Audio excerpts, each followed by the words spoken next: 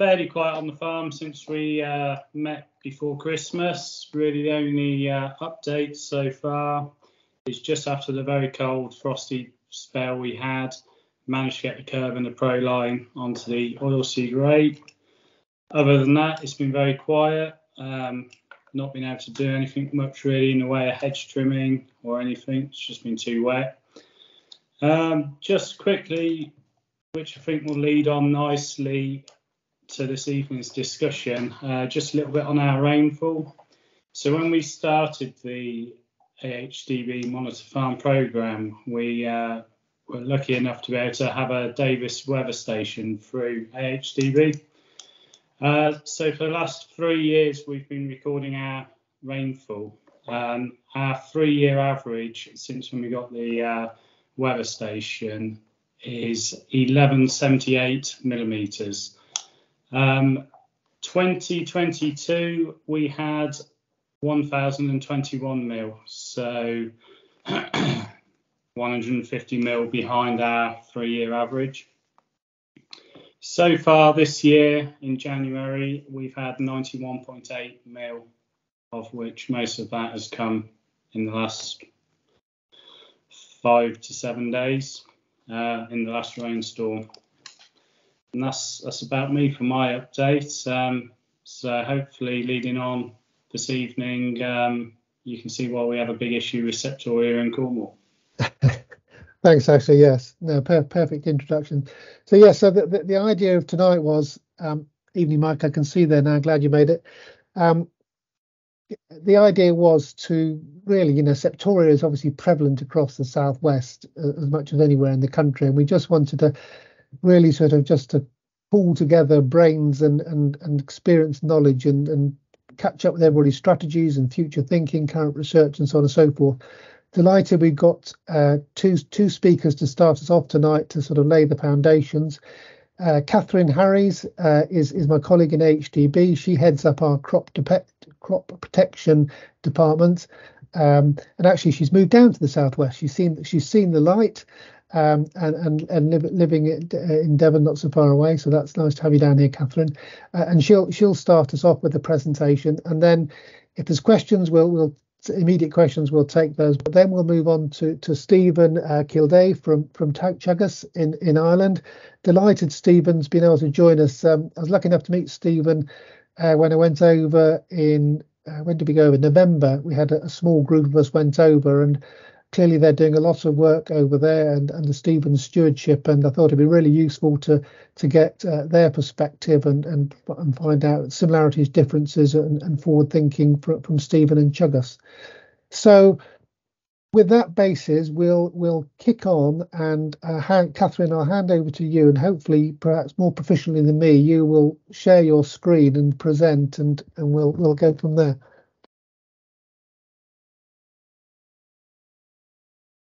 Okay, thank you, Philip. Can you see my slide? My slides okay? Yeah, great. So yeah, as Philip said, my name is Catherine Harries. I'm a senior crop protection scientist in the IPM team, and my main responsibilities are the recommended list disease ratings and fungicide performance. So today I'm just going to take you through a few sort of bits of work to do with Septoria that we have. First thing is to just talk about how to assess Septoria, which is a really useful thing, really useful skill to be able to have if you're doing on-farm trials, or even if you're not, just generally. How to sort of why we use variety mixtures. I know it's an increasing thing that people are taking up these days. Why we do them, how we can do them, and then an introduction to our variety blend tool, which AHDB developed last year or year before. And then just a quick run through of the latest fungicide performance curves for Septoria, which were released at the Agronomist Conference in December. So this is why we're all here today. Septoria, I'm sure you all know what it looks like, but it's really important when you're looking at Septoria that you only define it as Septoria if you can see these black pycnidia. If you can't see them, you can't be sure that the damage or the necrosis is due to Septoria. So always have a look for them when you're assessing Septoria, because I don't know if any of you recognise what this is. It's actually a very late stage of yellow rust. These black dots are yellow rust telea spores. And we're seeing this more and more in this country with climate change. It's one of the later stages in the yellow rust life cycle, and we see it further in the east. Perhaps don't see it so much down here, but it's important to be aware of it so you don't sort of think that might be Septoria. You can also get necrosis from yellow rust, and if you come to this field, you maybe haven't walked it for a few weeks, you could be forgiven at a first glance thinking that's terrible Septoria, but actually we can't see any pycnidia, and what it is just old died off yellow rust. I mean, hopefully you wouldn't get to that stage, but just to be aware that you really do need to have seen those pycnidia to be able to define it as Septoria.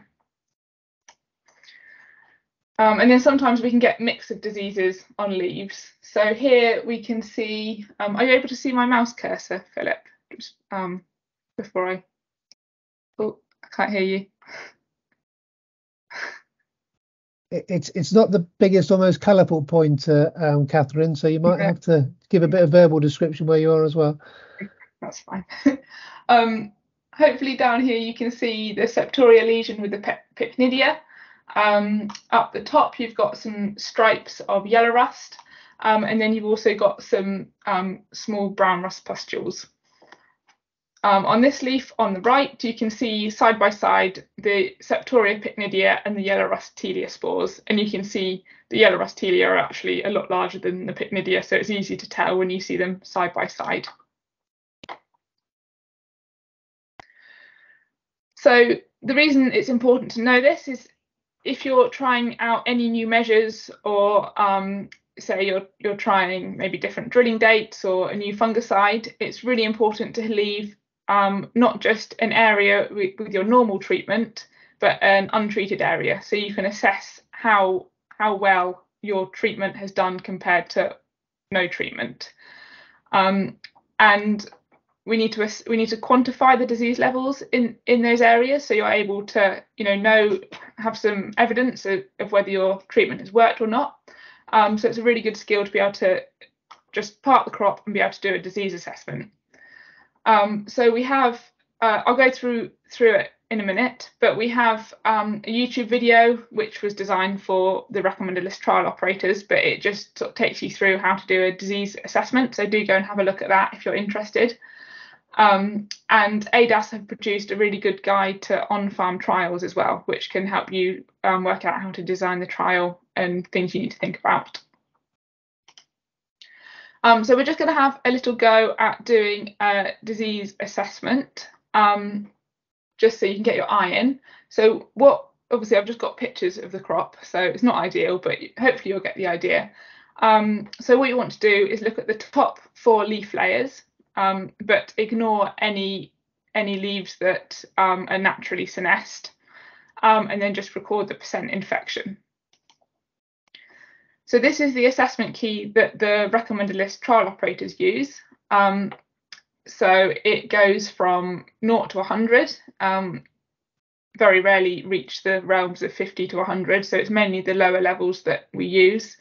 I was going to put this in the chat, but I'm not sure how easy that is, but you'll be able to see it alongside the photo I'll show you in a minute.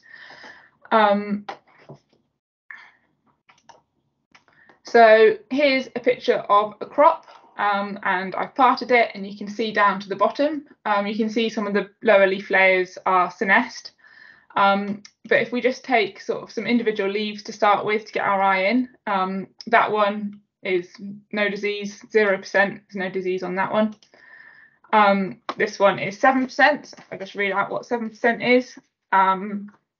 So 5% is small lesions beginning to form areas of dead tissue across the width of the leaf. And then 10% is 2 lower leaves, large area of diseased tissue, some covering 1/3 of the leaf. So that's sort of in between, so 7%. And I would say this is probably about 10% overall looking into that crop. But obviously you part the crop in a few different places and take an average. do another one. It's slightly higher disease levels. That particular leaf, I'd say, is probably about 30%. So 25% is leaves appear half infected, half green. So it's a bit more than that. So yeah, 30%. That one, 60%, which is, so 50% means leaves appear more infected than green. And you can see most of that leaf is infected. It's quite easy to overestimate the levels at the higher levels. So counterintuitively, 25% is half infected, half green. That will feel like that ought to be 50%, but it's not. So that's why we don't really get such high levels above 50% normally. But then overall, if you take all the leaf layers, including the flag leaf, into account, it's probably only about 17 to 20% that whole crop. So I've got the assessment key on the side now. If you just have a look at that crop and see what you think it is, I'll give you a few moments to read the assessment key and have a think. Feel free to put it in the chat if you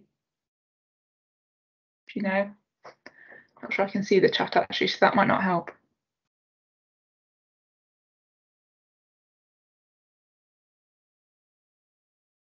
So if we look, it's quite infected. So if we start at 10%, 2 lower leaves, large areas of diseased tissue, some covering a third of the leaf, I'd say it's probably a bit more than that. If we then go up to 25%, leaves appear half infected, half green. On average, I'd say that probably is what it was. So I've put this one as 25%. Got another example. Obviously, this looks like a much cleaner crop. So start from the beginning. There's definitely a bit of infection. So let's look at 0.1, which is 1 lesion per tiller. I'd say there's probably a bit more than that, perhaps 2 small lesions per tiller. So I'm going to say 1% for that one. And it's just important to stay consistent within yourself. Don't worry if you've got it wildly out, but as long as you're consistent between your assessments, that's the most important thing. So yeah, I hope everyone's found that useful. I'm going to move on to talking about variety blends now. So why do we want to do variety blends? So they increase the genetic diversity within a field, and this can help to slow or reduce the spread of some diseases. And this in turn can help reduce the risk of varietal resistance breakdown. And how do we do them? So it's best to mix varieties with different disease resistance profiles. And a mixture of three or more varieties is best. And you don't need to mix these thoroughly, just a crude mixture is fine. But it's really important to know your end market. So both wheat and barley mixtures for feed and wheat for distilling are generally acceptable, but maltsters don't currently accept mixtures. So yeah, just know your market before you start growing it. And then, as with everything new that you try, test it on farm before you adopt it more widely. And again, you can use that TEAGASC guide to on-farm trials. So AHDB have created a tool to help you with selecting a good mix that has a good diversity and has varieties with different sort of characteristics and different disease resistant profiles. And it uses the recommended list data. So I know it looks pretty complex, but if you can just invest a bit of time to understand how it works, it's a really useful tool to be able to use. So I'll just explain now. It's based on 2 metrics. The first is a measure of how good the varieties are. So that is basically untreated, our recommended list data, apart from fungicide treated yield. So it's things like disease resistance, lodging, specific weight.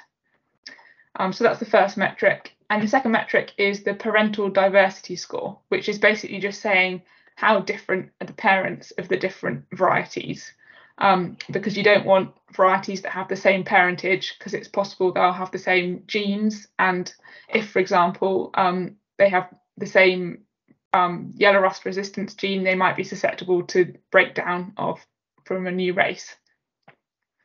And a higher parental diversity score is better. So then this is what the second page of the tool looks like. Again, it looks quite complex, but you can select different things you're interested in. So, for example, here I've said that my blend must contain Graham. I want to have at least one variety that's got orange wheat blossom midge resistance. And then what I'm looking for is varieties that are in the top mixtures that are in the top right hand corner of the chart, because this is where, so along the side we have parental diversity score, and we want a high score, and down here we have just the score, which shows how good the variety is. So we want good varieties that are different to each other and that have different parents. So I've just selected a random dot in this corner, and I can see that my mixture is Graham, Theodore and Champion, but there's plenty of other options there. So yeah, please just go on there, have a play around and see if you find it useful. Okay, I'll move on to just a quick rundown of the 2022 fungicide performance data for Septoria. And this was all presented at the AHDB Agronomist Conference. There's a recording online if you want all of the slides and the whole presentation, and an extended presentation with all of the graphs in is uploaded to the website. So just a bit of background information. So when you're choosing fungicides, obviously match fungicides to the primary disease risk, and variety based on variety, sowing date, location and local weather, amongst other things. And yeah, resistance poses a significant threat to the performance of fungicides, so it's essential to take resistance management into account when planning fungicide programs. So that's things like using mixtures and alternations of fungicides with different modes of action and from different fungicide groups. These are often the most effective and reduce the likelihood that fungicide resistance will develop. And for more information, visit the Fungicide Resistance Action Group's webpage, which sits on AHDB's webpage. So in the fungicide performance trials, a single application of each product is applied to each plot at 4 different doses.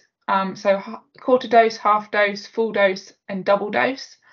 Obviously, it's not allowed to apply the double dose in the field, but we use it to help fit the curves, which I'll show today with the double dose included, but the slides online are only up to 100% dose. And we split the activity we split the fungicide activity into protectant and eradicant. So we use the eradicant activity is based on data from leaves that emerged prior to the spray application. And the protectant activity is from the target leaf and those that emerged afterwards. And these were the products that were included in our trials in 2022. So Arizona or Folpet was included at just full dose because it's a really useful benchmark. Obviously, it's a multi-site, so the resistance doesn't change too much. And it helps us to classify the resistant and eradicant activity. Then we have Proline, Marisa, which is straight methyltrifluconazole, Pectiga, which is straight fenpicoxamide, and then the mixtures, including their mixture partners, fluxapyroxad and prothioconazole. And it's interesting to note, we did actually have a further 5 products in our trials this year, not 5 actives, 5 products. But these are unregistered and we'll release the data once they're registered. And we include these 2 straight products to help us see the contribution that the mixture partner gives. But remember, it's not, you shouldn't apply them on their own. They should always be applied in mixture with at least one fungicide with an alternative mode of action that has efficacy against the target disease. Catherine, I'm just going to butt in and ask you something on that last slide. You mentioned those 5 products, and I know you probably can't say very much, but A, what are the timescales when the information will be released, and B, should we be excited?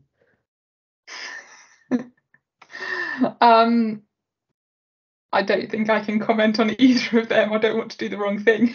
Okay, fair enough. Of course you should be excited. Always should be excited. Yeah, we have a minimum level of efficacy that they have to have in order to be included in the trials. So yeah, hopefully that answers a bit. We had 7 sites that targeted Septoria in 2022 across the UK and in Ireland. They all provided protectant activity, and 2 of them provided curative activity, or eradicant. Sorry, we use curative and eradicant interchangeably, which isn't helpful.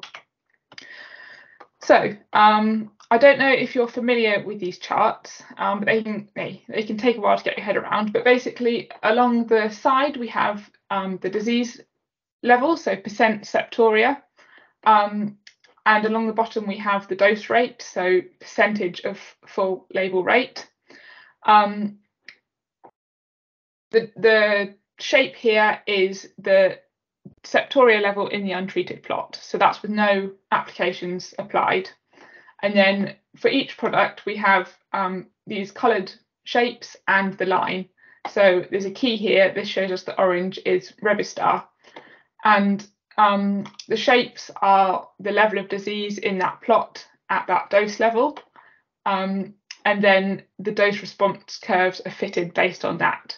And you can see they're sort of this typical shape where they drop down steeply and then level off. And this helps us to see which products are performing, how the products perform compared to each other. We also have 2 benchmarks. So normally we just include Arizona or Folpet at the full label dose. But this year we also included Proline because we like to include a plot so we can take samples for resistance management. So that's quite interesting to see. There's 2 graphs because we just split it out so it's easier to see on 2 charts, because this, on the left hand side, this chart is the mixture products, and on the right hand side are the solo products. So what we can see from this chart is that Proline gave about 30% control compared to the untreated, with Arizona giving about 45% control. And remember, this is just from a single spray application in the season, and this is just from 2022 using 7 trials worth of data. But it was good control from all products, both straights and mixtures. If we then move on to the eradicant data, we can see we no longer include Arizona in this chart because Arizona doesn't provide any eradicant activity, so we don't bother putting it in. Yeah, we can see similar control from Proline as in the protecting situation, and mefentrifluconazole in Myriza and fenpicoxamide in Pectiga are giving similar control at full dose. But Myriza is slightly better than Pectiga at the lower rates. And in this situation, Univoc was slightly better than Revistar.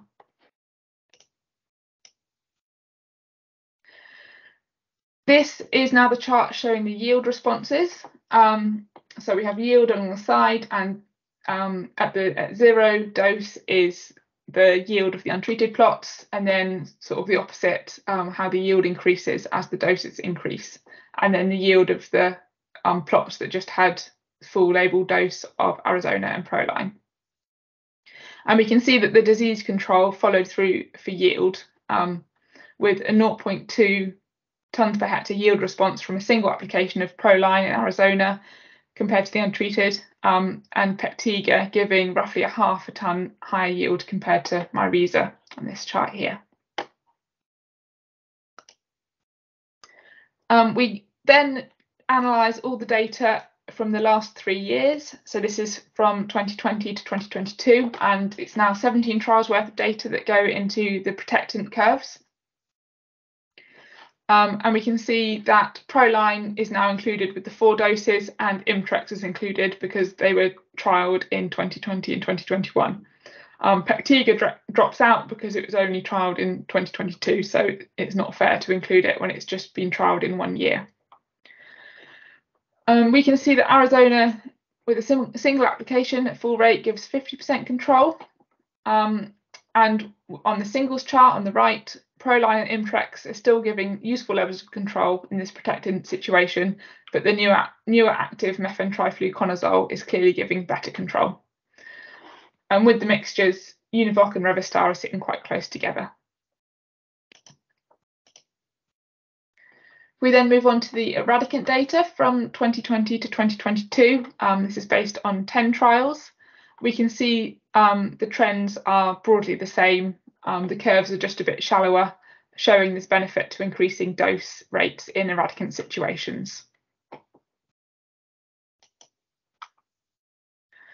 And these trends followed through to yield.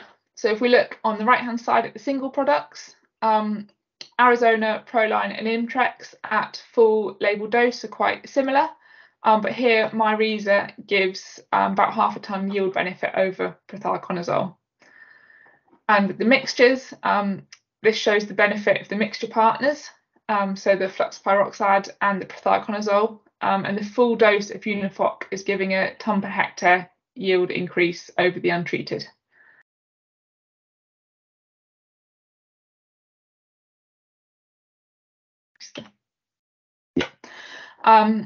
So we also plot these charts, which shows how field efficacy has changed. So this is for azoles. We've got prothioconazole with the grey triangles and methyltrifluconazole with the orange squares. And up the side we have percent control of Septoria tritici, and along the bottom is the years. And we can see in 2001, Proline was giving about sort of 80 to 90% control. But in the last couple of years, it's declined to sort of 20 to 30% with seasonal variability along the way. And in the last couple of years, methyltrifluconazole is giving similar to control as Proline did in about 2008. So it'll be interesting to see how this plots out going forwards. And our resistance monitoring has showed that that azole isolates with reduced sensitivity are accounting for an increased proportion of the population, so that could account for this decline. We can then look at similar charts for the mixtures. So this is including Revistar, Ascra X Pro and Univoc from 2017 to 2022, although Ascra drops out from 2021. And you can see in 2021 and 2022, Revistar and Univoc has slightly lower control.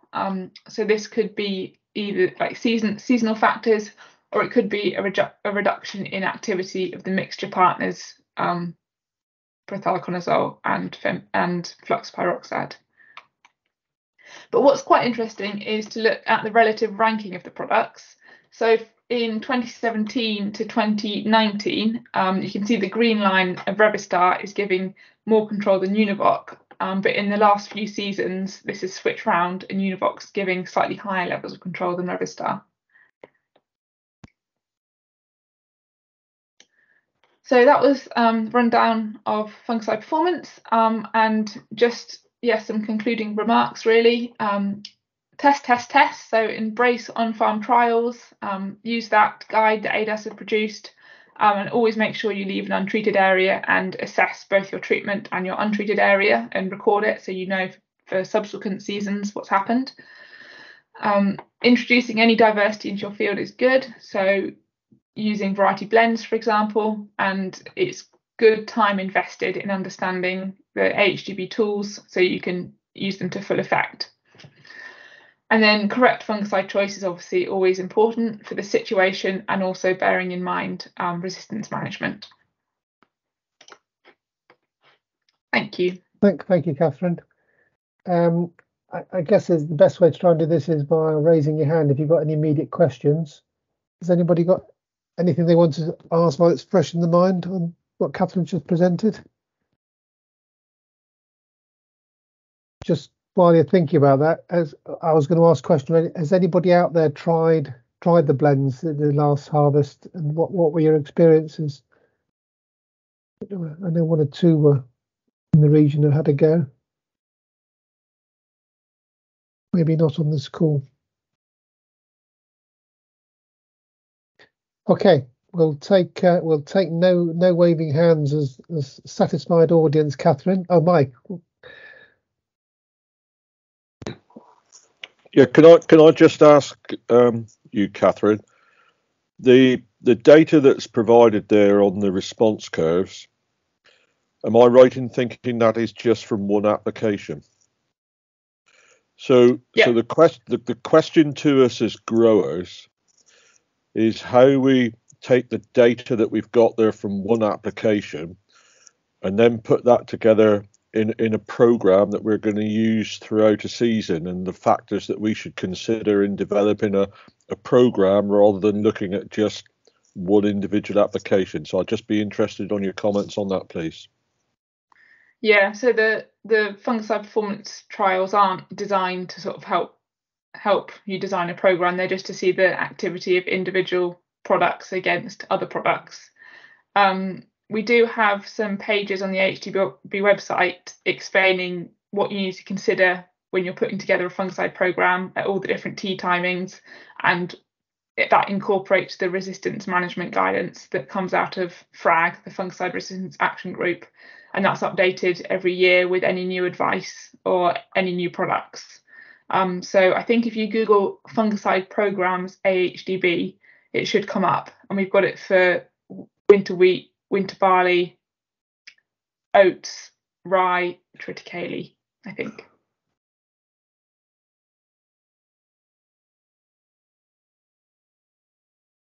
Thanks, Catherine. I see Andrew's put a note in at Ilminster there. You're going to have a go with 2 variety blend this summer, so we'll watch that space, Andrew. Okay, we'll move on and then sort of come to a more general discussion at the end, if you wish. We'll switch over the seas now to Stephen in Ireland, Dublin. Welcome, Stephen. Good of you to join us. No problem. I suspect it's probably just been as wet as in there as it has been with us over here, so you've got similar problems. Yeah, pretty much.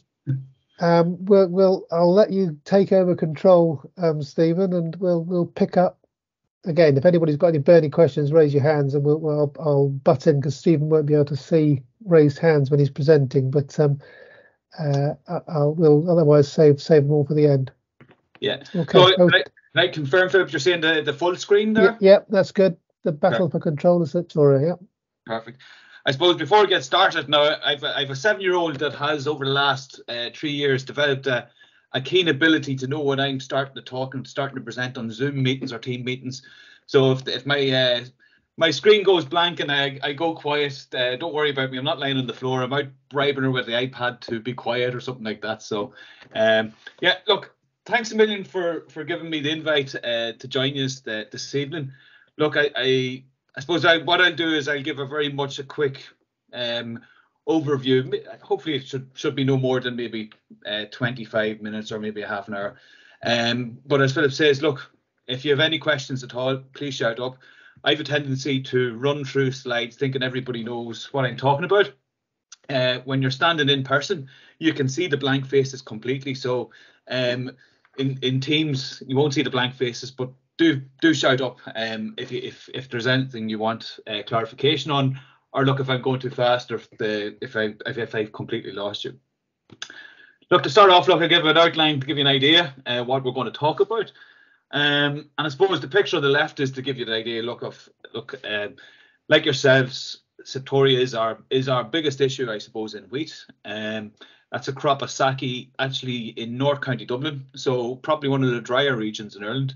And I think this photograph is taken the 18th of June. You look close enough, you'll actually see the anthers on the ears, and it had a decent fungicide program. So there was quite a bit of money spent on this. Now it was one of the there was a number of the, I suppose, Cougar varieties around North County Dublin and Meath this year, which would be north of Dublin. And I think when when word got out that there was a crop looking bad, I think there was a lot of agronomists driving pretty much the roads, every road of North Dublin, and trying to find any crops that might have Cougar in the background to see were they looking like this.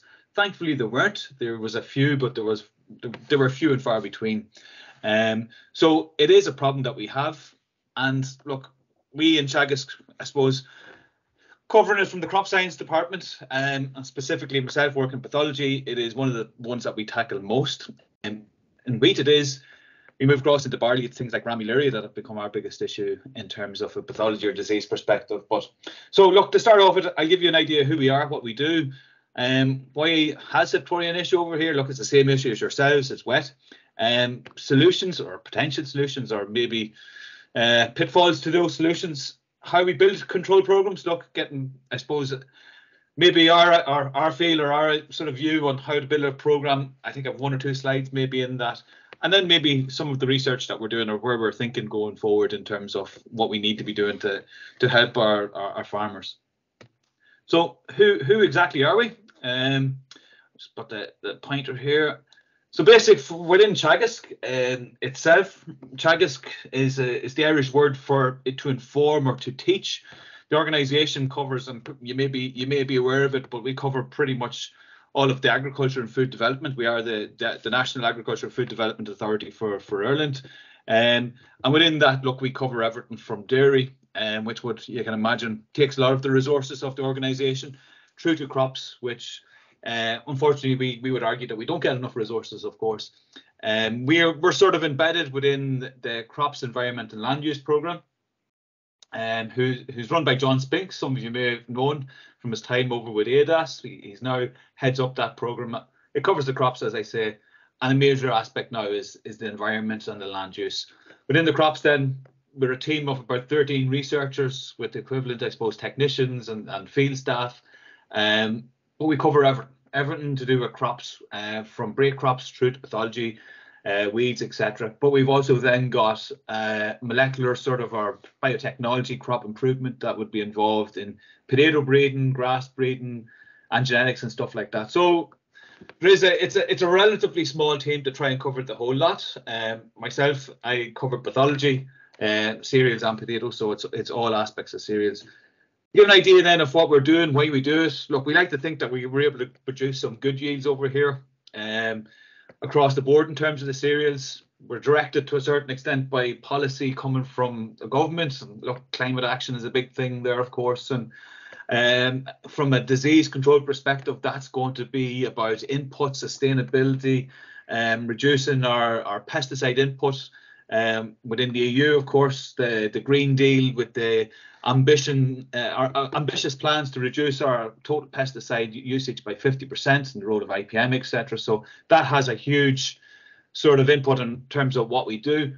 But then, of course, look, from a pest sort of perspective, look, it's about those major pests that are pretty much exactly the same as yourselves. Like blackgrass has become a big issue over here. Brome is, I suppose, a continuing issue. Septoria. And then in the background of each one of those would be things like resistance and aspects like that. So that really sort of directs where we direct our research in terms of trying to provide advice for the knowledge transfer side of the wing. So as I did mention in the previous slide, we work very closely with our knowledge transfer colleagues. We've got 3 specialists, one that covers soils, and then 2 specific specialists that I would work very closely with that would cover the side of the country and the northeast of the country in the major crop growing areas. And the specialists themselves then will work with the advisors that would be on I suppose, farm. Of course, look, the advisors will be, they will get some level of crop walking, but of course there's a lot of paperwork now that they're involved in. So, but it is a way for me in terms of the researcher. It's an important sort of communication stream, because we do the research, we're able to get that research to the KT specialists who are dedicated to actually give that information or digest that information and give it to the advisors and farmers. But likewise, I like to think that actually I would be sitting in Oak Park in the research centre. I need to know what's actually happening on farm, and that's where the network actually feeds back upwards. So it's not a one-way stream. And the example would be that very first picture of that crop of sake.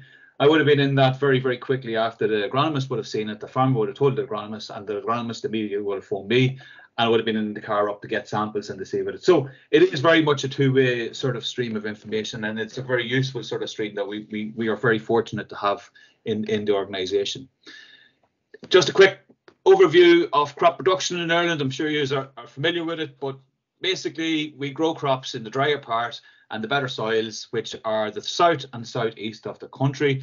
In terms of rainfall, I was interested to hear Ashley's sort of in terms of 1,100 or 1,200 mils of rain. We're talking pretty much about a similar rainfall from probably about here across is probably about that 1,000 mils of rain. Where we're based specifically, we're based in Carlow, which is here. It's a little bit drier, 850, probably one of the drier places. You might argue maybe not the best place to be doing disease research, but we consistently get fairly decent levels of disease to do the trials on. But I should say, when we do our trials, we will tend to do some field trials up in North County Dublin, maybe Meath, which would be, as you can see from the map, in a fairly intense area of production. We do it in Carlow, of course, and then we do some down in the wetter region, down in Cork, which would be consistently wetter. It also probably is a little bit milder over the winter months, so we probably get I suppose a bit more Septoria, probably more akin to yourselves, being honest, in terms of that. So that's where we grow them. I suppose it gives an idea of why we have our problems and our diseases. Wet weather diseases tend to be the important ones. Look, this evening we're talking about Septoria, but I can't ignore the other wet weather diseases because they take up probably as much time, especially this guy here, which since the loss of CTL is becoming one that eats into a bit more of my time, especially seeing that we don't have a huge amount of information on actually what we can do in it other than try and spray, being honest, and that is Rambularia. So they're the problems that we deal with. How do we go about sort of from a research side of things? What do we do to try and overcome that? The first thing I'd say is that we don't do it in isolation. We have to work with others to do this, especially when we're relatively small in terms of the team that we have. We need to look and sort of collaborate to get the best out of it. And I think the example would be, as Catherine presented, the curves. We I suppose are involved in the curves. We maybe 20 years, maybe more at this stage of involvement. And that's work that we happily fund that ourselves and provide the data. We follow the exact same protocol, sit in the meetings with Catherine about it. It provides us with good information. But again, we don't necessarily have all the information on rust, so we will be looking at the curves for rust, yellow rust information, and that then is important to us to see that. But equally, we know there's population changes. We like to see what might be happening over with you guys, just like I suppose you are happy to see the data that comes from us. So we don't do it in isolation.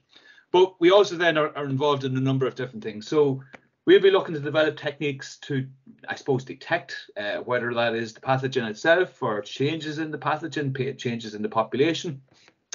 And we then apply these into monitoring, seeing what's actually happening out there. If we find something, then we need to test the strategies. Look, we need to sort of tease out what can we do. And then from all that information, look, we need to make recommendations to give it to our specialists and give it to the advisors, etc. So it is a sort of a process that we were involved in. And I suppose it doesn't just follow this direct sort of system across from left to right. There will be cases where actually, look, things changes. The aspect might be the whole discussion about varietal mixtures or blends, where actually that's something that we would take maybe from some recommendations that are being made. We'll then put it back into the strategies. We might actually monitor what's happening and go the opposite way, etc. So it is a fairly fluid sort of system, but it is we need to be with a pathogen such as Septoria that is continually evolving, rapidly evolving.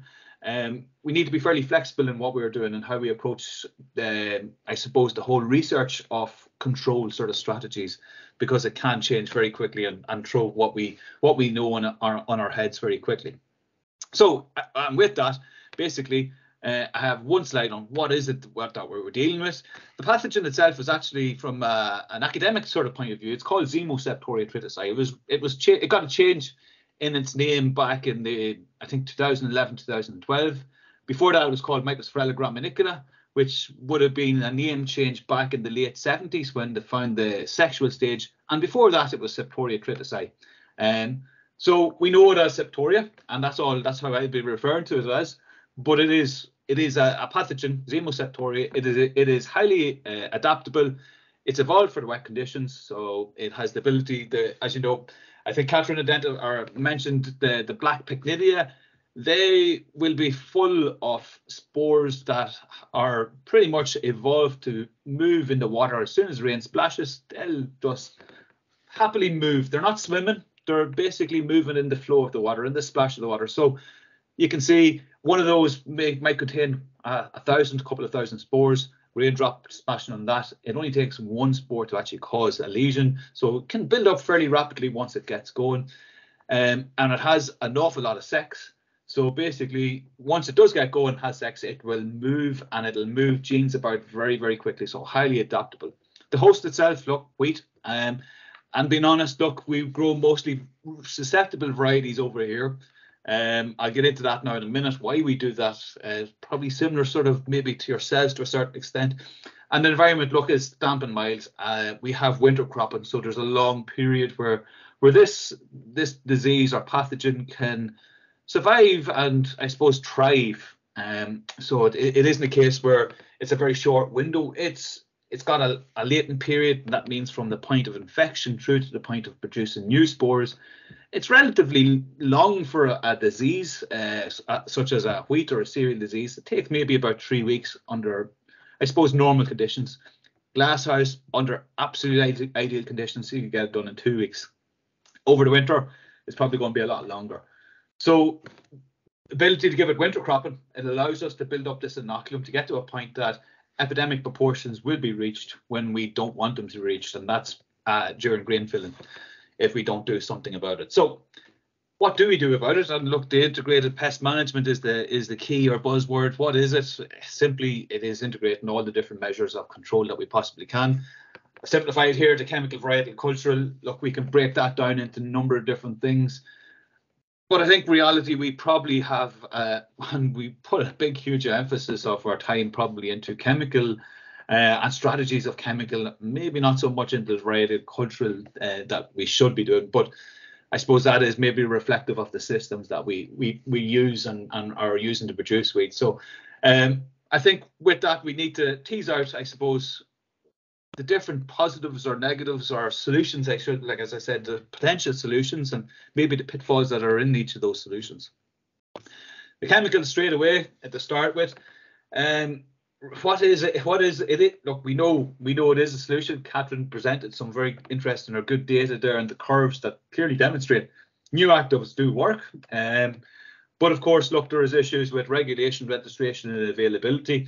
As I mentioned, maybe not as important with you guys now after Brexit, but within the EU, the Green Deal means that we're going to have to reduce our pesticide usage by 50%, and that's going to come at cost.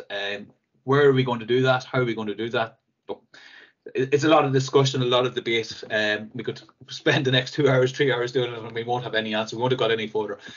That's the regulation. Registration then is getting extremely tough. There was a change back in 2011 in how things are registered, and that basically increased the bar that things have to get over quite a lot. It hasn't stopped. Chemicals, as you can see, Univoc, or Inatrec, fenpicoxamide, and mifentrafluconazole clearly got over that. The other SDHIs that came onto the market got over that hurdle. So it is possible to get over it.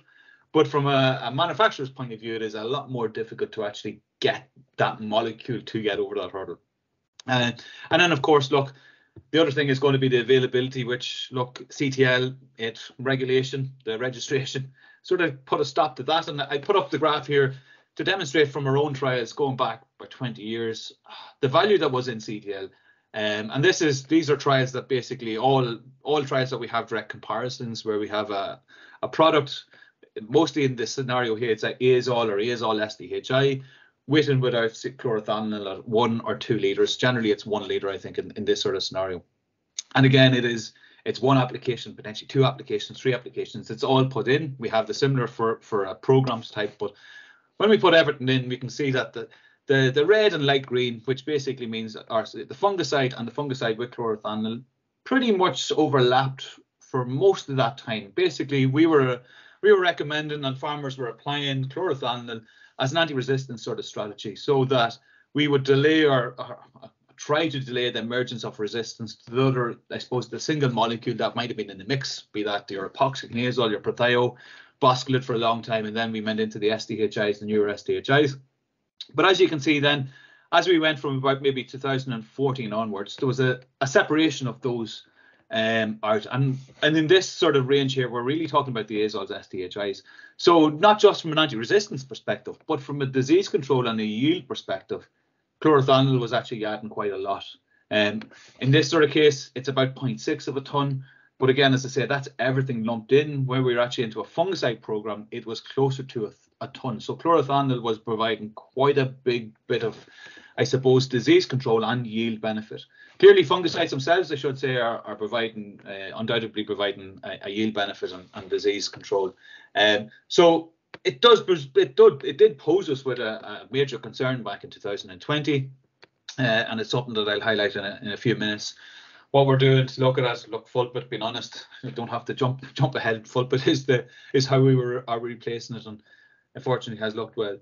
But then the other aspect, and it ties in with the loss of the chlorothalonil and that separation of that graph, is going to be that resistance development. And I just show up a picture or a figure here from sort of a map of Europe, where we, in 2019, with colleagues throughout Europe, we looked at some of the key mutations that are involved in SDHI and azole resistance. And you can see, look, as you go east, you get a higher, it turns orange, it turns yellow, it turns red. So where we have the high pressure, where we're applying these fungicides, I suppose, in higher doses, it's inevitable that we would select for resistance. It's the basis of evolution, being honest. So it's inevitable that that will happen. But that does have consequences. And just going back to that previous graph, you can see what those consequences are when we start to lose our efficacy and the separation between the chlorothalonil and just the fungicide itself sort of separates out. Has this got any worse? Yeah, look, we've crept even higher with that mutation S524T, crept higher with the mutations here. So cumulatively, we're almost fixed in the population of SDHI, sort of moderate resistance. We have the other mutation that is known to cause high levels of resistance, and unfortunately, that hasn't taken a real foothold in the population. However, as Catherine sort of highlighted in terms of the curves, we know that what we have in terms of, be it the azole or the sensitivity mutations for that, and the mutations that we have for SDHIs, that actually efficacy is impacted significantly. So much so that, look, you can clearly see the difference between the older chemistry and that newer chemistry. So look, chemicals, in terms of our management strategy, yes, they do work, but we do need to protect them. We need to use them wisely. And clearly you can see that as we rely very heavily on them, we are pushing a population to overcome that. That's an inevitability, unfortunately. So we do need to start to look at the other components. And this is some of the work, again, that highlights the collaborative sort of nature that we need to be in, where I know Chloe Morgan from TEAGASC would have put this report, and was funded by AHDB, funded by the Irish Department of Agriculture, and BSF were involved in it, looking at the role of the sowing date. And this is sort of the outcome where you move your sowing date earlier, you reduce your resistance rate, and you push it that bit later, you increase your resistance rate. And so it is a case on, look, how late can we sow is basically the answer to that, without having a massive impact on yield and penalty, or yield penalty. We know that the later we go, look, it's inevitably going to start hitting yield. Is there a point there where actually there's a balance between, I suppose, the risk from disease and the risk of yield loss? And that's the question. But the other thing is that we also know that given the wrong year, or given the right year, whatever way we want to look at it, the Septoria will also be releasing its spores pretty much well into winter. So even though we push maybe very late, it still doesn't mean that we won't reach epidemic proportions or proportions of the disease the following late spring that would I suppose cause significant yield loss if we didn't sort of put an approach in place to control it. Now this is going to be a case from a pathologist's point of view, and myself, and sort of saying, look, yeah, we know that, look, if we can push our sowing really late into December, there's going to be less ascospores, which are the wind-borne spores. So as I said, Septoria can produce two types of spores, one that are ascospores, they're sexually produced, they're blowing the wind, And then you have the pycnidia spores that are producing those black sort of visible pycnidia that you would see later on in the year.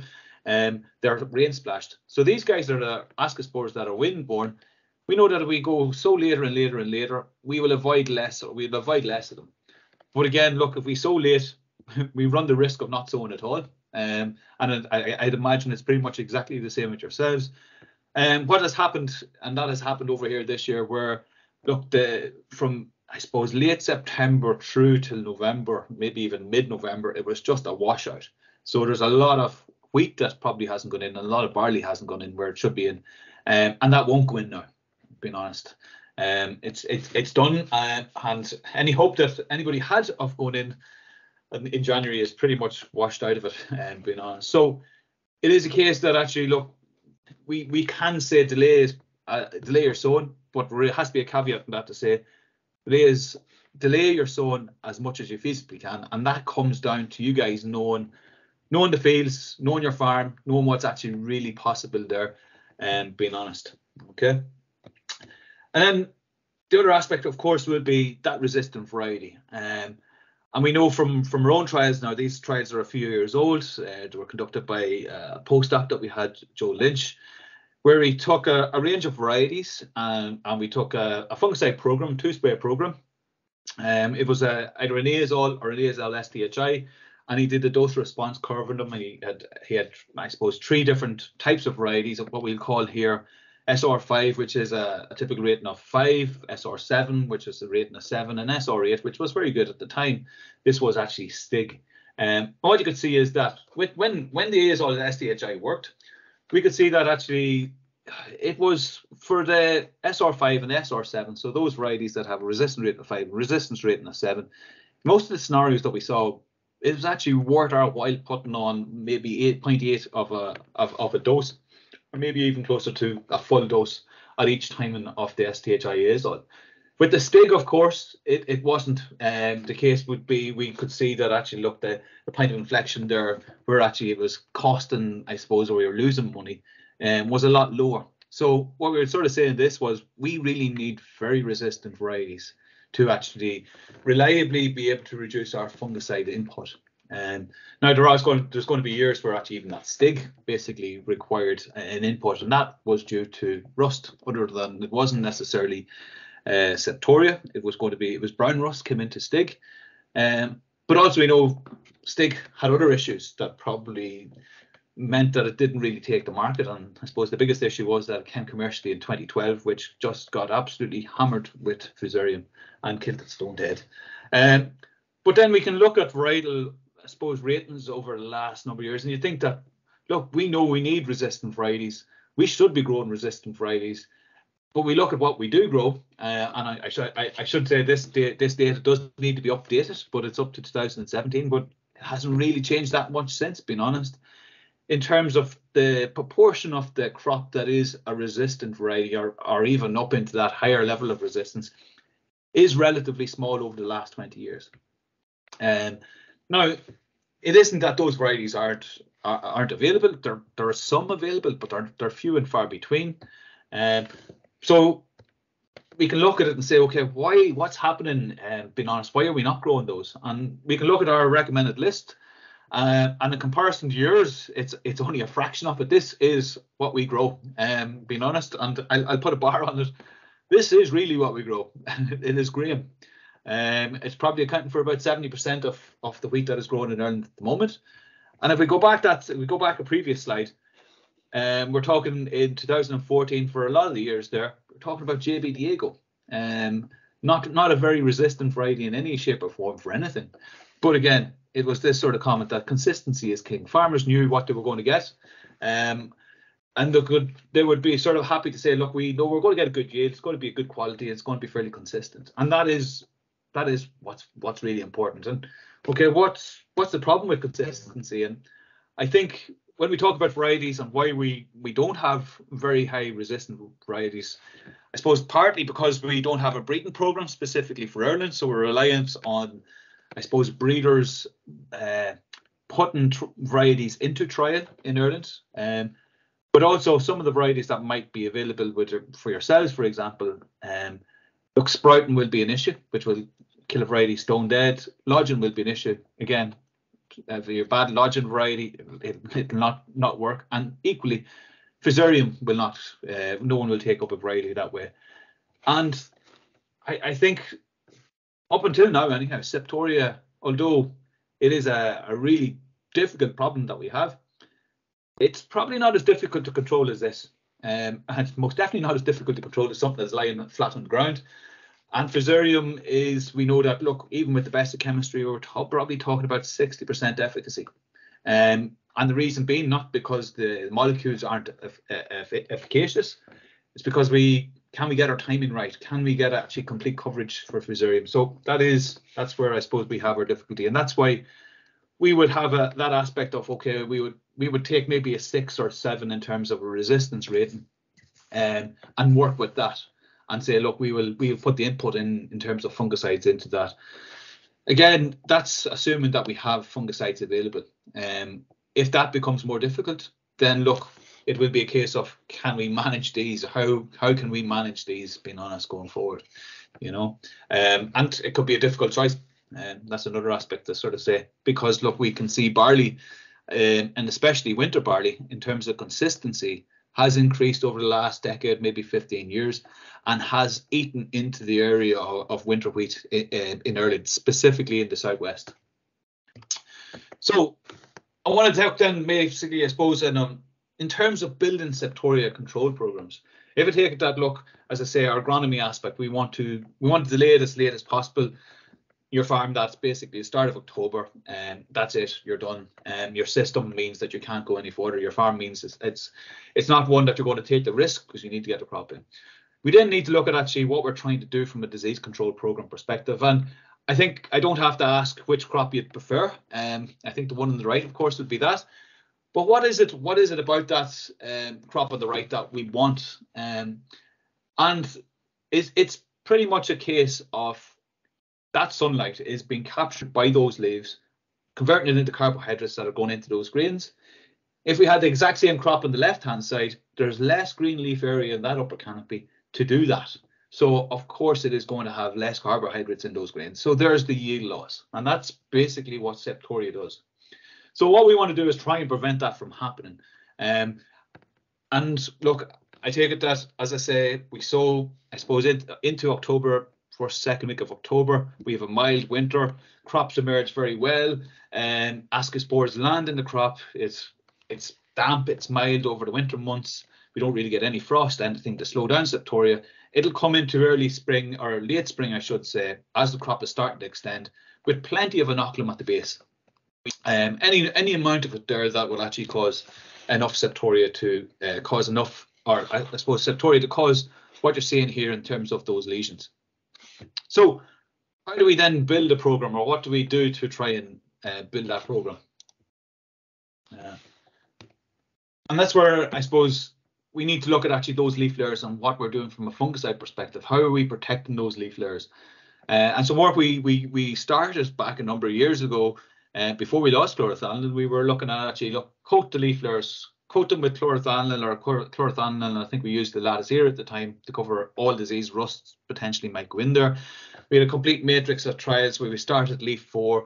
We had one plot that would have a leaf 4, a leaf 3, a leaf 2, and a leaf 1. We'd have another plot that would have a leaf 4 and a leaf 2. Might have another one that have a leaf 3 and leaf 1, and others that all combinations. And what we could see was that actually, look, it's no surprise. Leaf 4, when you have that type of program, it showed the lowest contribution. And one thing that I'm sort of saying here is that, and it's something that we try to actively talk about in terms of amongst advisors, amongst our specialists, etc., is that we're not talking about teas, we're talking about leaf layers. So our application will be at that leaf 3. And we can see that actually leaf 3 has a similar contribution to the overall yield, as we would say, to leaf 2 or leaf 1 in terms of this type of trial, which from a physiological perspective doesn't necessarily make sense, because we can go back to our picture beforehand and say, look, leaf 3 there, you're not even seeing leaf 3, it's dead. And you can see here that, look, leaf 3 is probably starting to die back here also, as a crop is grain filling. So its contribution directly to grain fill is quite small, but is it contributing more to the epidemic or the impact on the epidemic? And I suppose that's where that pre-stem extension, T0 if you will, or leaf 4 application would have been, I suppose, viewed that it delayed that epidemic. But I suppose we would think, well, we've worked, I suppose, going back maybe 15 years at this stage, where we would have started going, okay, look, what are we putting on at that leaf 4 application, and could that impact or influence or adversely affect what we were actually using at the key timings, which are our leaf 2 on our flag leaf? Because that's what a normal program is. It's timed, or I should say a normal Septoria program is timed to actually correspond where the leaf tree is fully emerged. And at that stage, you're actually getting quite a good coat onto leaf 2 in a probably protected manner, and presuming that it hasn't had a huge amount of rainfall on it. If not, it's going to be relatively curative. And then you're coming back in with your flag leaf application, your leaf 1 application, where you're going with the flag leaf fully emerged and curing up any sort of disease that would have come through within that week period or so. Or I suppose maybe by the time it came out, you're talking maybe a week, 10 days of that lower half of leaf 2. And you have to remember that we're talking about the main tiller. We're going into a field, we're assessing it, we're looking at the leaf tree fully emerged. You're talking about the main tiller across the crop. Because this is a conversation that we have every year with our advisors and also with the farmers. When we talk about leaf tree, what are we actually talking about? We're talking about going into a field and you're looking for, it won't be uniform. The crop will never be uniform. There'll be a tiller here, there'll be a tiller there. The main tillers are what we're trying to look at, and trying to get leaf tree fully out amongst those or over those. And that's where we'd be going with our first application. As I say, then we'd be coming back in with the flag leaf application, and between the two, trying to capture that leaf 2 there. And the aspect about the leaf 4, when chlorothalonil was available, we were happy to say, look, chlorothalonil, if you're going out with a weed spray, yeah, no issues putting chlorothalonil in. We wouldn't be putting for Septoria, we wouldn't be including anything else for it. That discussion, once chlorothalonil was lost, it changed a bit, because we looked then and said, okay, what would you put in at that stage, and is there a benefit from putting it in? I should say, look, we're clearly not talking about rust here, we're talking about Septoria. Rust, we know that actually that graph would be different if rust was the yellow rust was the major thing we were talking about, and we had a lot of yellow rust. That leaf 4 response would be quite large. But it is Septoria. We're talking about varieties such as maybe even the Costello would have been one that would have been over the last number of years, moving into some of the newer varieties. Even if you're going into that 7 rating, you might question what the value of that would be there from a Septoria perspective. But as I say, when we move into post-CTL era, we're left with fulpit, and that's the discussion. Where do we use our fulpit? We clearly see where yield responses from a Septoria perspective in terms of program we're going to be. So that's where we should be using. That's where we feel we should be using our fulpit. Should be at that leaf tree and that flag leaf. And if there's anything else that you want to put in and spend a lot of money on, whether it'll always return it or not is going to be a question. So I suppose that's where we think in terms of our timing. I think I was going to, I suppose, get back to what do we use. And I know Catherine put up the curve, so I wasn't going to dwell on that. I won't dwell on that. I just say that actually, look, from your perspective, look, in terms of the resistance status, there are probably similar sensitivity between what we would have over here and what you guys would have. So it's probably similar in terms of what Catherine would have shown in terms of the efficacy of the curves. So that doesn't answer what you're necessarily going to use, but I suppose when you're looking at a fungicide program, it is going to be predominantly Septoria, but there may well be an issue with that, or might be an aspect of ice spot you might want to look at. There might be an aspect of maybe potentially yellow rust. So you need to choose your products based on I suppose, the strength, not just of one, but on the strength of the overall package and the risk that will be in those varieties, or the risk that will be in your scenario or situation in the farm and the crop. But I want to tease back in terms of, again, that fulpit sort of aspect, because it is a conversation that we've had over here over the last, I suppose, number of years. The loss of CTL. Look, CTL definitely was important. And these are trials that we conducted, started in 2019. We took 3 varieties, Costello, Xtaze and JB Diego. I suppose we included Xtaze at the time when we started this work, thinking that, look, it's based on the data that was coming from England, was that it's a very, very resistant variety. Probably not quite as resistant with us as you guys, especially down here in Cork. It's probably a 6, I'd imagine from that. Costello's a 4, JB Diego's a 4. But Diego, well, I had an issue with rust. Costello doesn't have the rust. The trials we put in at the time, as I said, were 2019 they started, so we didn't have the newer chemistry. So we were using a lattice era followed by Librex, 80% rate of each. And then we had the combinations of actually, look, the CTL at a litre in both applications. I should say this is a leaf 3 and a flag leaf application. We had a full bit at a 1.5. We can apply 2 applications of full bit, total of 3 litres. We included Mancozeb at the time. We no longer have Mancozeb, but we also included sulphur. We had an element or formulation of sulphur was 10 litres per hectare. Now there's new formulations that are much lower quantities, a lot more probably user friendly, potentially, my way of putting it. But what you can see is that, look, the issues of resistance in the programs, we could see that we're getting about 50%, I suppose just over 50% or just under 50% control from that fungicide program, and demonstrating that, look, in last year, clearly the azole issue and the SDHI issue of the older chemistry clearly had an impact. So nobody would be relying on this anymore in terms of that type of program. That you would be move or most growers, I would say, pretty much all growers have moved to either fenpic oxamide or mifentrifluconazole, Revysol or Inatrec, or combination of actually both. Being honest, one at a time. But we could see the benefit, look, clearly of chlorothalonil. It worked, but you can see that actually, look, the full bit was providing significant disease control, and this then was followed through in terms of yield. Now, we'd say that actually, look, there is a difference between the chlorothalonil and the full bit, but clearly you can see what the full bit was bringing to the fungicide program that we were using. And we think, look, we know that actually using the newer chemistry will bring you back up to where we were with the chlorothalonil. But it is a case of actually, look, the full bit is providing disease control, and it's probably providing some level of disease control even in the control program where we are using Revysol followed by Inatrec or the other way around, whatever way you want. But we also know that, look, it's important from a resistance management perspective, and that is something that we do need to be aware of. And I suppose, yeah, just a very quick picture to show that clearly, look, what we were seeing in terms of our disease assessments were coming through very, very clearly, and full bit clearly having some benefit in terms of our disease control, not just in terms of resistance management. So, as I said, resistance management is an important thing, and it is something that, from a research perspective, we do, and that's the monitoring aspect that I mentioned before. And I'll just have a couple of slides to, I suppose, overview what we do in that aspect.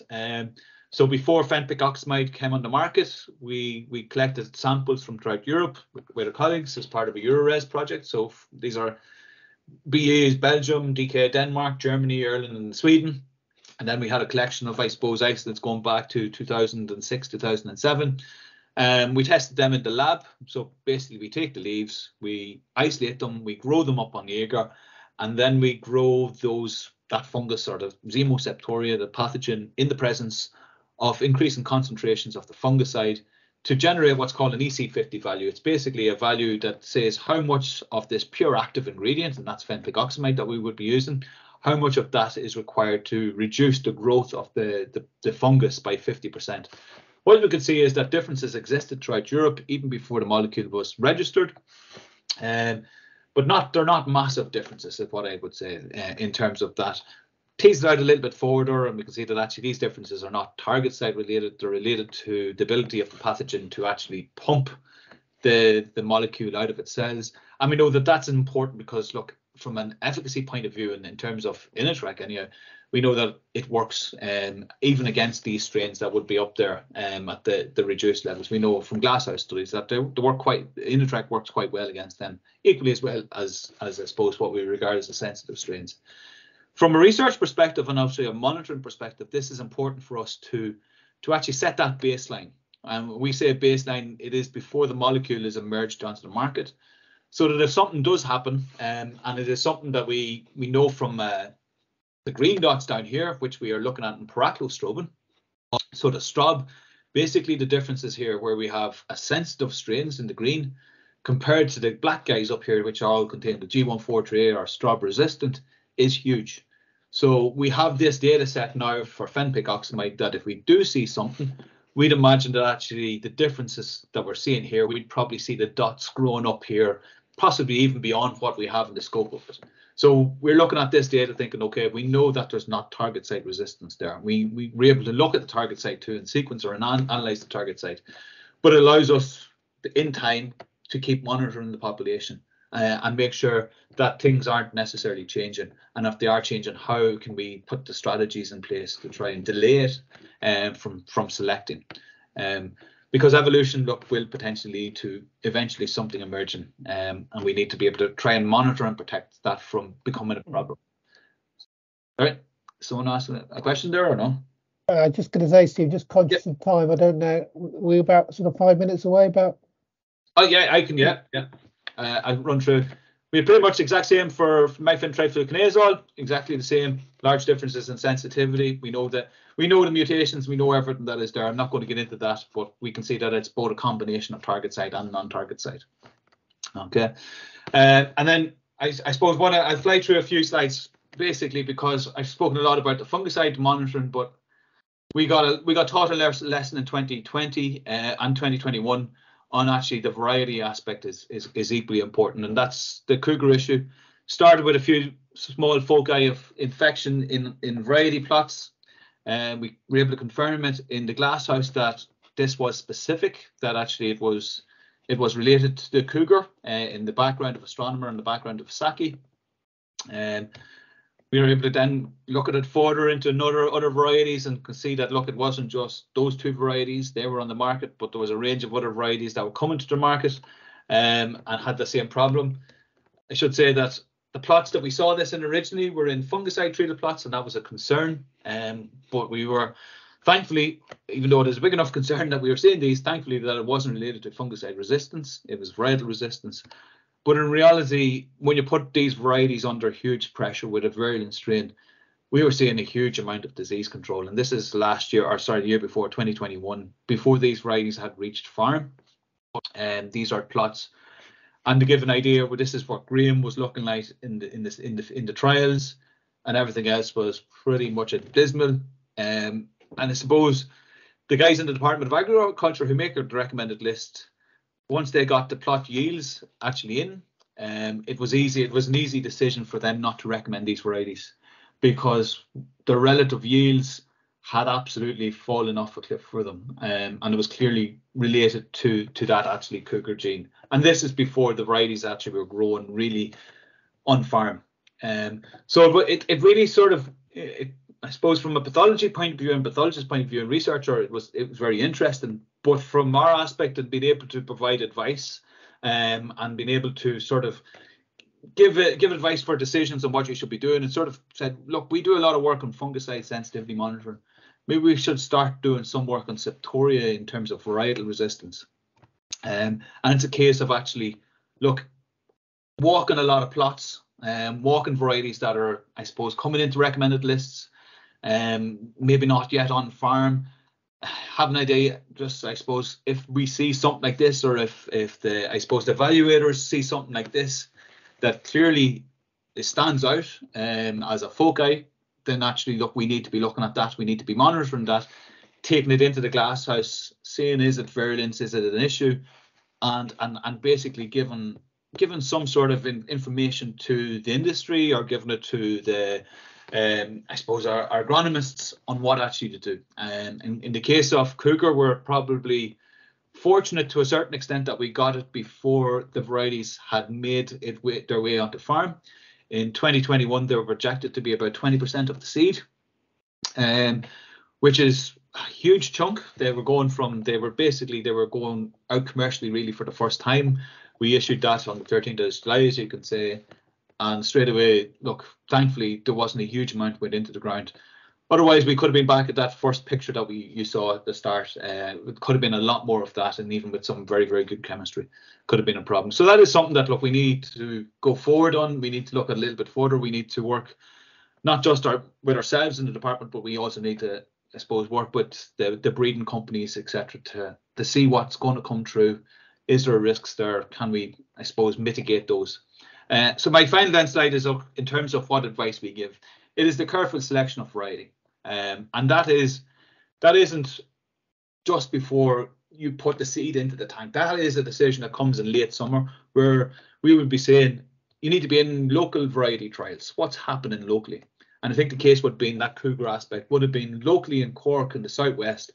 I suppose a lot of the agronomists would have probably seen those in 2021, where actually they were absolutely decimated, and the decision was easy. Even though we issued a notice, the decision was very easy. The risk was too high. But it is a case of actually making sure that you're in and seeing that, and that has to be, to a certain extent, it has to be some way local for that to be made, that decision to be made. Look, delay sowing as late as possible. Yeah, as I say, look, there's a lot of pitfalls there, and that actually comes down to very local decisions. Again, a lot of local decisions going on here. And again, then matching the risk, matching the fungicide to the disease risk. And that's not just a fungicide, but it's also the rates of the doses that you will be putting on. And that's probably, that decision isn't going to be made at this stage. That decision is going to be made as we move into spring, being honest. And that risk is going to come through, whether it's Septoria, whether it's yellow rust, any other disease that would be there. That has to be made on what's actually happening on the farm, and it has to be made by actually walking the crop, being honest, and knowing what's actually happening out there. And overall, look, as I think maybe Catherine said at the start, it's about the IPM is actually, it's about monitoring, it's about assessing and making changes where appropriate. And that change can be within the season, but as I think Catherine mentioned about having that untreated plot at the very start of a small area, turning on and off the sprayer, gives a very good idea of what's actually happening out there. And actually testing maybe on your own farm, very simply, it is observational, but it will actually help you inform the decision. And that is IPM, where actually the decision, you make progress on what has actually happened beforehand. And it's not just for Septoria, it's for, I suppose, every aspect of growing a crop. And of course, look, lots of people involved in the work that does go on. As I said, look, it's a collaborative effort. So I'm after spending an awful long time there talking, so sorry about that. But hopefully you will have got something of use. No, that's good, Steve. Thanks. There's a lot of information, as you say, to soak in. No doubt I'd be glad to look at the recording and choose some of it over again. Are there any sort of questions that are jumping out from people that have been listening in there?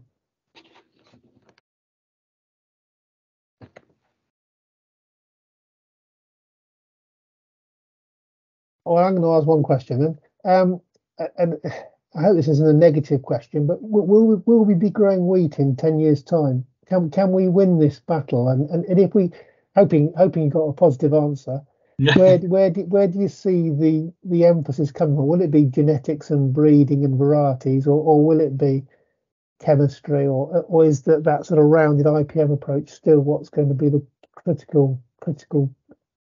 I think it's going to be, it's a very interesting question, Philip. I think the answer is, of course, we would be growing wheat if the market. Well, I should say, if the market wants wheat, wheat will be growing. Full stop. That's a simple way of putting it. Can we grow it? Is going to be the other question.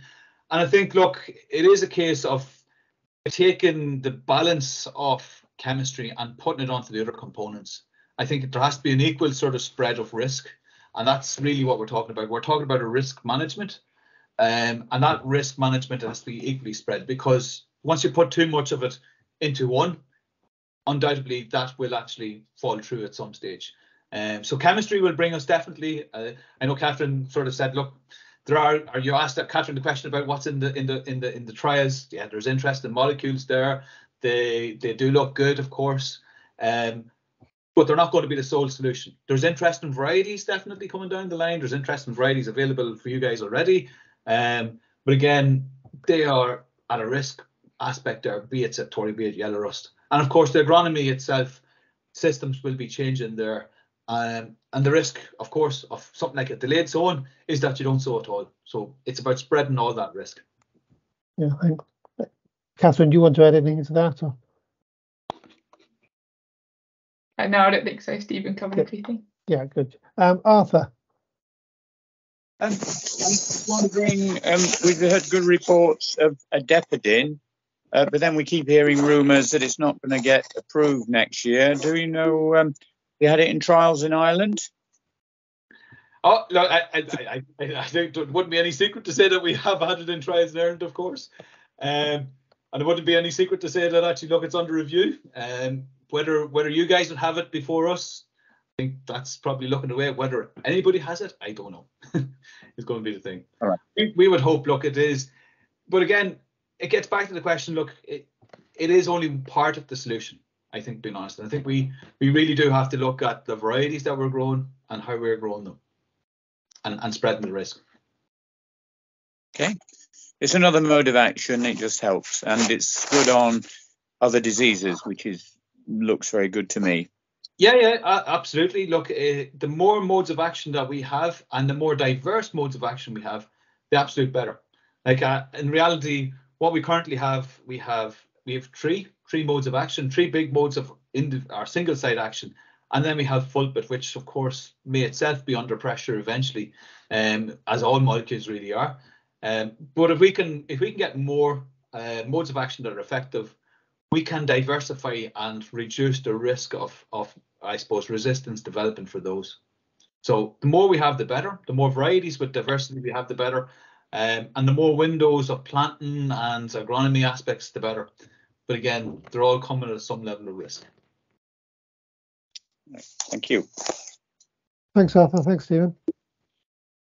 Mike.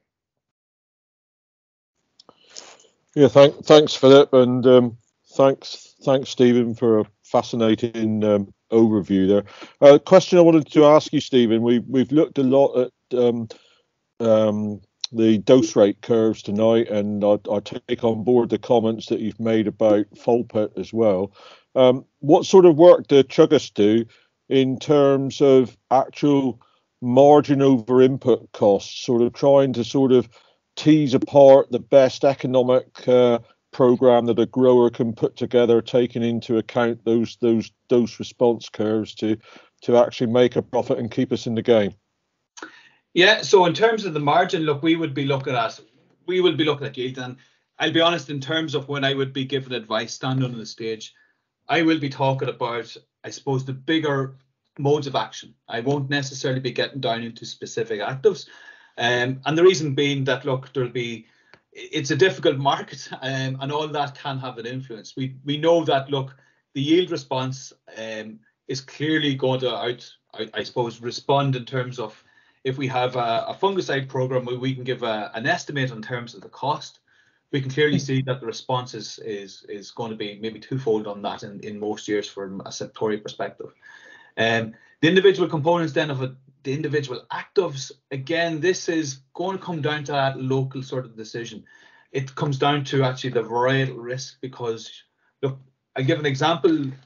For some reason that I'm not 100% sure, being honest, Bennington would have been a variety of choice for some growers over in Ireland from about maybe 17 through to 2021. And we know the risk of yellow rust is massive in that, and the spend that was required to control yellow rust in that was massive. So saying the margin over cost, we could actually say, look, yeah, that's you're reducing your margins there when you put in Bennington. Again, that was local decisions for doing that and management of that. So it's very difficult for me to actually say exactly and sort of stand up and sort of say from that aspect of it. We can give the broad overview of it, definitely, and say that, look, in a typical fungicide program and our typical spend, that definitely, yeah, the margins will definitely be there. I guess, Mike, perhaps it's a bit of a wishy-washy maybe answer to a certain extent, but it's difficult to give a very clear one unless it's very local. Mike, that might give me an opportunity to give a bit of a plug for up and coming farm bench meetings, because I guess that's a decision that could be looked at in the light of forward marketing prices and then working back on your budgeted input costs, which, we know a lot of the costs for 2023 harvest. We could have sold some of that 2023 harvest, and that were the sort of margins that are potentially available on an average yield, except we can only use that at the moment. But that will dictate how much margin profit you've got to play with to protect that end price. But that's for another meeting, perhaps. But Hugo. Hi, good evening. Hi, Stephen. I was just wondering, we spoke about variety blends earlier with Catherine. I was wondering what the uptake was in Highland and any kind of barriers that growers feel like there is over there. and any research? Yeah, I suppose from uptake is very, very low. There would be a small amount of growers that probably more in the regenerative type sort of scenarios, and being honest, that would be using those. What are the barriers to it? It's a difficult one to know, being honest. I suppose the aspect would be that we have research, we are doing a small amount of research on it, but the research that would have been carried out probably maybe 10 years ago at this stage was looking at it from a yield stability perspective, and was there a yield benefit? That's when I suppose fungicide programs were working very well. That said, they're still working well, but maybe cost a bit more. And there wasn't a big benefit in that data, or that data didn't show really any benefit, that actually the solar components were as good as. In terms of our research specifically, look, we know there's a lot going on elsewhere, not necessarily in Ireland, so we haven't delved hugely into it, but we are looking at it, probably taking it from an aspect of one of the things that Catherine sort of highlighted was about the protecting the varieties, for example, and we have trials in the ground that are a three-way mix to look at that to see, will it actually delay or slow down the development of virulence, or will it actually speed up the level of virulence? So it is something that we are looking at. The data that we would have from last year's trials, so 2022 trials, it does show, and I should say the mix that we would have had was Astronomer, it was Graham, and it was Costello. They were what was available, being honest. The Astronomer was giving us an aspect that we could see the development of virulence. And from a disease perspective, yes, we did see in two of the trials, 2 or 3 of the trials, in the untreated, there was definitely a benefit from a disease control perspective. There was less disease in the untreated than there was in the solo components. As soon as we added fungicide, then we lost that, and that was as low as a quarter rate fungicide. We lost that benefit, and I suppose that's the aspect of it from the aspect of, can we utilize this to reduce our fungicide input? It may not be possible. Will it provide us with resilience so that actually if something does break, that it won't go completely bang? That may be looking at it, but that's a lot more difficult to actually measure, because we have to wait for something to go bang for that to happen. So we're trying to look at it maybe from that Cougar sort of gene aspect to sort of say, look, if it does go, if we do get a high proportion in the population, will it be better in the mix than not? But the flip could be the opposite way, that it could actually bring the bad genes together too in the mix. So it's very much one that we are looking at. As I say, the barriers are, the biggest barrier probably is getting seed, to be honest. That's probably the biggest barrier. I think I don't know whether Rob Beaumont's still on the call or not, but a gang of them tried some blends in Hereford last harvest, and we were talking about it last summer. And I think from memory, it feels like a long time ago now, but the sort of overriding message was it wasn't the silver bullet, but what it did do was give a bit more time and a bit more flexibility to control programs. So it sort of took the pressure off a bit in that sense. Yeah, and I think from a research perspective, that's a very difficult one to quantify. So yeah. To be able to stand up and say it's doing that very clearly, it will be difficult to do. But it's something that, look, again, that is the sort of scenario where I put up the different how we approach our research. That's coming from outside, that's coming from in, to sort of say those questions are being posed of us, so we have to address them. Yeah. Catherine, are you close to any of that work going on with Hereford boys, or? No, I hadn't heard about it actually. It'd be good to. Hi, Philip. Yeah, sorry. Hi, it's Rob. Yeah, just interjecting on the blend stuff. Yeah, we got on quite well with it this year. One of my colleagues, Jack, he has got some yield data from his combine, which I'm hoping he's going to be able to share with us. And I did visual assessments of my crops throughout the year. And we've got on pretty well with our blended varieties. And I've taken a different agronomic approach to things as well. So for this year, we've used one fungicide at T2, and the rest we've done through nutrition management and biologicals. And yeah, just trying to take different approaches to it, really. When you look at what we've discussed this evening, and you look at the actives that are available, and effectively we've got Revistar and Univoc as the only really effective actives for Septoria control. If we lose those and we don't get replacement chemistry, we are going to have to work out how we grow these crops with less fungicide. It's inevitable. So we've got to start doing the work. Yeah, thanks, Rob. Yeah, Rob, were there any practicalities to growing the blends in terms of just as I say, the sheer mechanics of it, or is it fairly straightforward?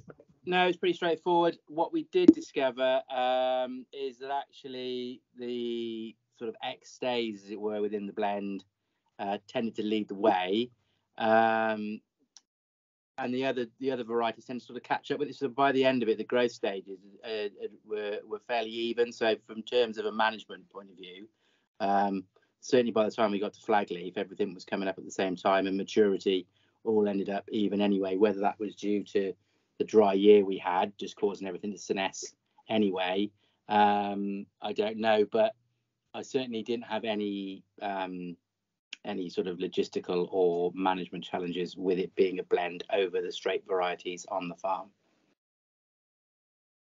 Thanks, Rob. That's useful to hear.